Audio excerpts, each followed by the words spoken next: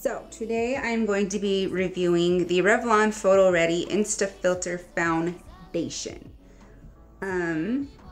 So what I'm going to do is I'm just going to show you guys how it applies. I have been wearing it for about over a week now. So I will give you my opinion at the end of this video as far as how it wears and overall how I liked it. So this foundation does claim that it is a medium coverage, I believe. So it comes like this. It has like a little sponge, and I would assume that you're supposed to kind of apply it with this. I don't feel like this is very sanitary, and I don't like the way it applies with this. So I'll kind of show you guys how I have been applying it. So I am in the shade Nude 200. And what I do is I kind of it's a twist bottom. So I'll just twist it up, slap it on. I know that this is still applying it with the sponge thing, but you know. So once I do that, I like to use a flat top kabuki brush, and I will just kind of buff it in at that point.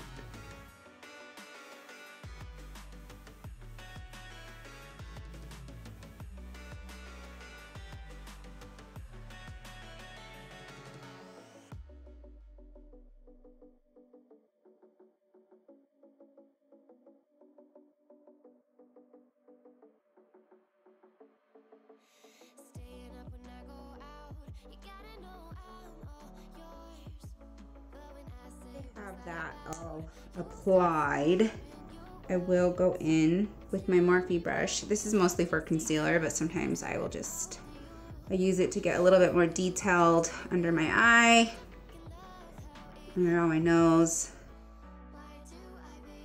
and around my eyebrows.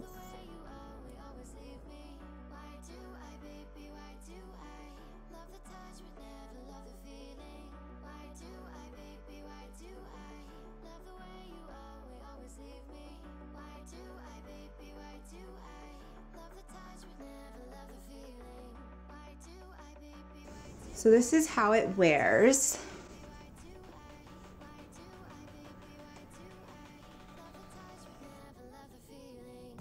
And this is without a setting powder, without a primer, just so you can get an idea of just how it lays, just how it is. I know that primers and stuff are very important, but I generally don't like to use primers. And so with this foundation, I have been trying to use it without the primer. And honestly, I don't feel like it's needed a primer. So take from it what you will, but yeah. Okay, well, I do set it with powder though, so let me just kind of finish this up, and then I will come back and let you guys know how I have been liking the foundation and how it wears throughout the day. Okay guys, so as I said, I have been wearing this foundation for about a week now. And honestly, you guys, I am pretty dang impressed with this foundation.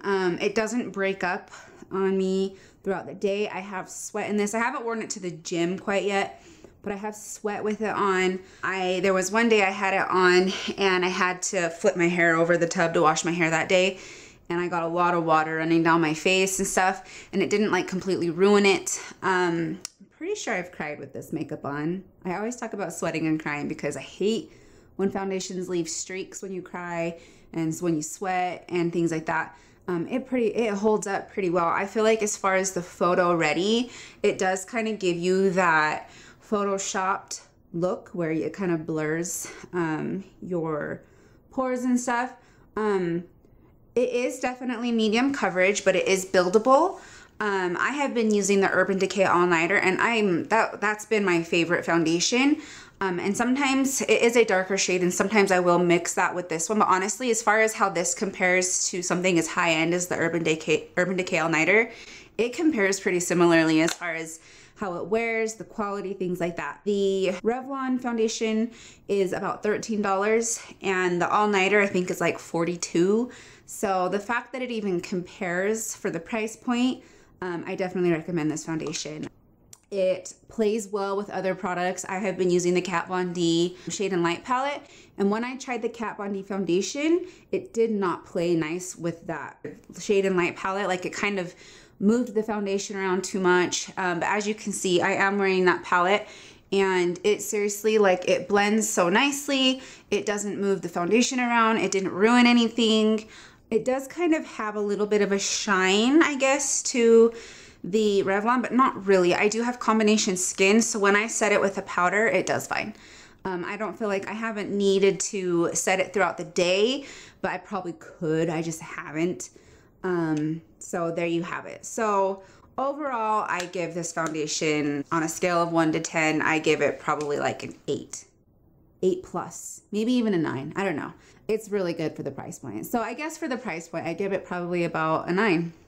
Yeah, overall, really love this foundation. I showed you guys how I applied it. I don't usually use the Beauty Blender, but I'm sure it would work well. Yeah, so let me know in the comments below how you guys have been liking this foundation if you have used it, just so we can get a variety of comments. So go ahead and do that. I'll just end this video here. So make sure you guys subscribe to my channel and click the little bell so you get notified when I post. That way you don't miss out on anything. All the links to my social media are in the description below. Thank you all for your continued love and support, and I hope you guys enjoyed this review. If you have any requests on anything else you want me to be reviewing, anything like that, just let me know. That is all. Until next time. Bye, guys.